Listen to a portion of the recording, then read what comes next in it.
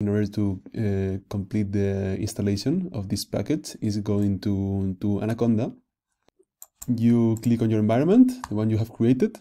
So you will have this as install, and if you're trying to search for the same package I try to install, which is Devtools, you wouldn't be able to see it here because it's not installed. So you have to change this to not installed and then search for it. So Devtools, here you go, you click on it and then you apply,